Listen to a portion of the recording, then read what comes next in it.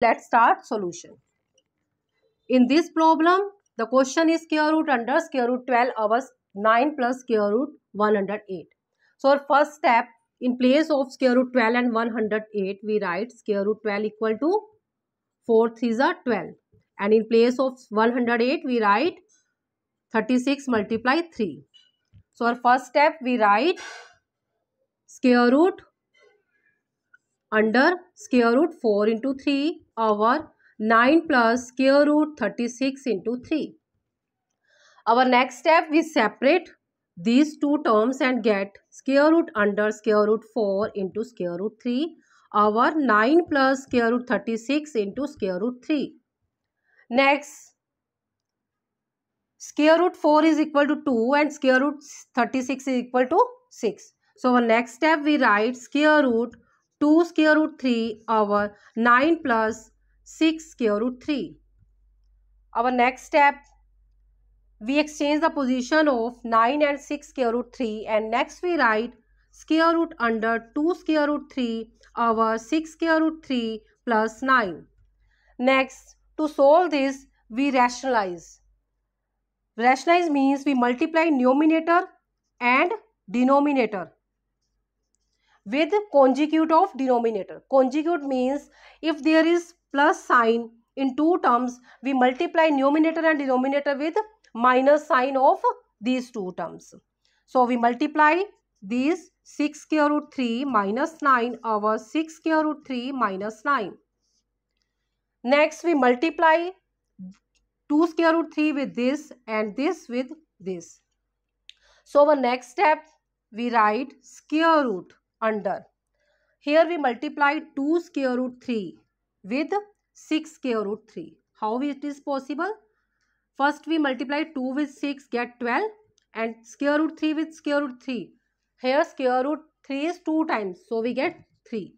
So here we write 12 into 3 plus minus. Next multiply 2 square root 3 with 9, we get 18 square root 3. So here we write 18 square root 3 over. Here we get a plus b and a minus b. A plus b into a minus b is equal to a square minus b square. Here a is 6 square root 3 whole square minus b is 9 square. So here we write 6 square root 3 whole square minus 9 square. So our next step, we write here in numerator we common out 3. So here we write 12 minus square root 3, 6 square root 3 sorry. In denominator we first multiply 6 square root 3 whole square. How it is possible? How we solve this? First we write 6 square into square root 3 square. Square cancel with square root. 36 into 3 we get 36 into 3. Here we write 36 into 3 as it is. Why we not multiply 36 with 3? As we common out 3. In place of 9 square we write 81.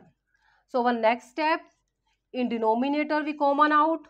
We write numerator as it is. And in denominator we common out 3 and get 36 minus 27. Next 3 cancel with 3. We get 12 minus 6 square root 3 over 9. We solve this and get 9. Next we separate these two terms and write 1 over square root 3 into 12 minus 6 square root 3. Next in place of 12 we write, here we write 9. Square root 9 is equal to 3 and 12 can be written as 9 plus 3 minus. In place of this 6 square root 3 we write 2 into 3 into square root 3. Now here we try to make a square plus b square minus 2ab. So how it is possible? First we write 1 over square root 3. So next we write 3 square plus square root 3 whole square. In place of 3 we can write square root 3 whole square. When we solve square root 3 square, we get 3. So in place of this, write square root 3 whole square minus 2 into 3 into square root 3. Now a square plus b square minus 2ab is equal to a minus b whole square. So next we get 1 over 3 into, here a is 3, a is 3 and b is square root 3 whole square. So next we write square root under 3 minus square root 3 whole square. Next square cancel with square root and we get, next we solve this and get 3 minus square root 3 over 3. Now multiply this 3 with 2 terms. And how we get answer?